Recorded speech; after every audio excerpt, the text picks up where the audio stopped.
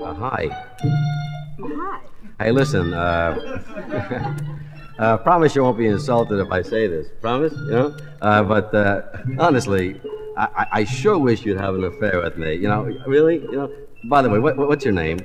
Dagmar. Well, what do you say, Dagmar, huh? What do you say?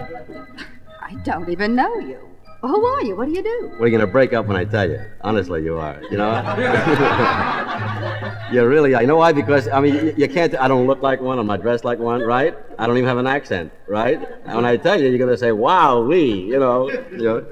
Well, you ready? Hold on to your hat. Here it is. I'm a dictator. Yeah, honest to goodness. I really wouldn't lie about it. It's something that it's something you just got to tell the truth about. When you're one, you're one. I'm a dictator. And you know what a dictator does? And that's it. I run the country. It's me. I'm the big schmear, and you know, like everything I say really goes, and that's it, really. Yeah? Well, then I guess I'm forced to have an affair with you. No! That's the whole bit. That's the whole bit. Now, you see, I don't want you that way. I just don't want you that way. I want you to have an affair with me because you want to. See? That's the difference. Different kind of dictator. Not because you're afraid of me. Got it? Now, what do you say? I will have an affair with you. No, you don't have the idea yet. No, you see, you're in fear, you poor kid. Look at you. You're shaking all over. Look at you like Jell-O. There's nothing to fear. If you truly want to refuse me, honestly, go ahead. Anything you say. Don't believe everything you read about dictators. I'm a good dictator. I'm a good one of the good ones, you know. You just compare me to all the others. I'm really great. Now what do you say? Well, when you put it that way, we really don't know each other very well. That's right. See, now you're getting there. Now you're being honest. I like that. Go ahead. And I think we should like each other. And I don't like you. Oh, wonderful. Oh, that's wonderful. Oh, that's just great. You're a real sweet kid. I dig you. Go ahead. And therefore with you. Oh, this is wonderful. Oh, that's great. You know, I feel a chill. I really do. Now, let me get this straight. Just let me straighten out the whole situation. You don't want to sleep with me. Is that right? Right. All right, great. Now, then how would you like to be stood up against a wall and shot? I will sleep with you. Oh, good. I knew she'd change her mind about the whole thing. Miss Costello, would you mind putting those test tubes down for a moment? There's something I have to say. Yes, sir. I have to tell you now, I wasn't going to, but when I saw your body silhouetted against the light of your Bunsen burner, I knew I had to. Miss Costello, I think I've fallen in love with you. Why, Professor... No, don't say anything, please. The question I've asked myself is, am I capable of loving a woman, or is it nothing but a physical desire of a man for a woman?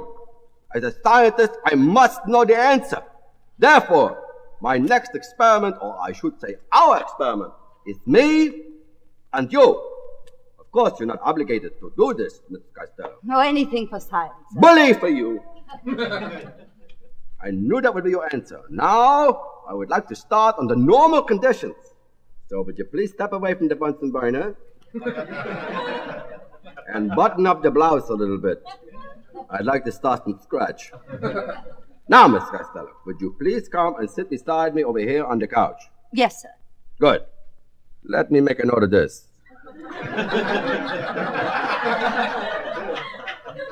No reaction when sitting near the woman. Now, Miss Costello, would you allow me to put my arm around you? Please do, sir. Well, I feel a slight reaction and a constriction of the vocal cord, but not sufficient enough yet to impair speech. Now, Miss Costello, I will kiss you, and I would like you to return the kiss. I tell you, I feel a full reaction, and the speech is entirely impaired. I also feel a lot warmer. Please feel my head, Miss Costello.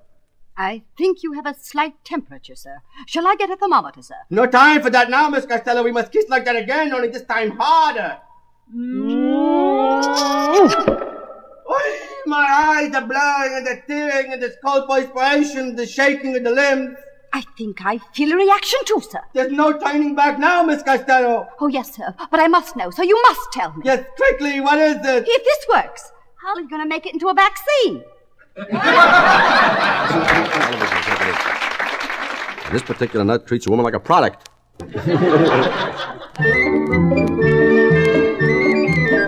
Lorraine, I only have a minute before I go down to the television studio.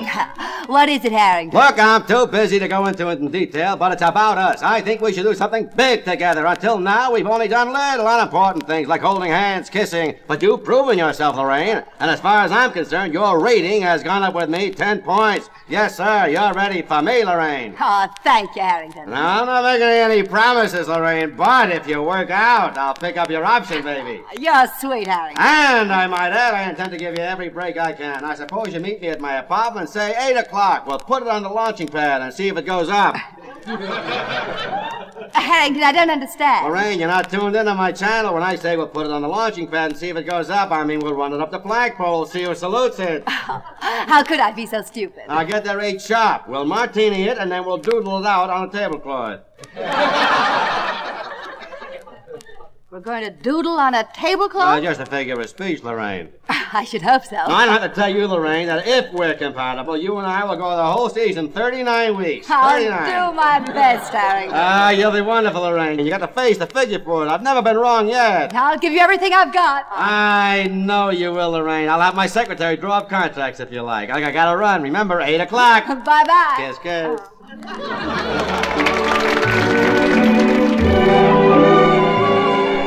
Now, this is a guy. He walks over to a complete stranger sitting at the bar, and he says, "Oh, are you beautiful? Your hair, deep blue eyes, soft, inviting lips. What a figure. The shape of your calves, your thighs. You're lovely. What's your name?" How would you like if I called a cop?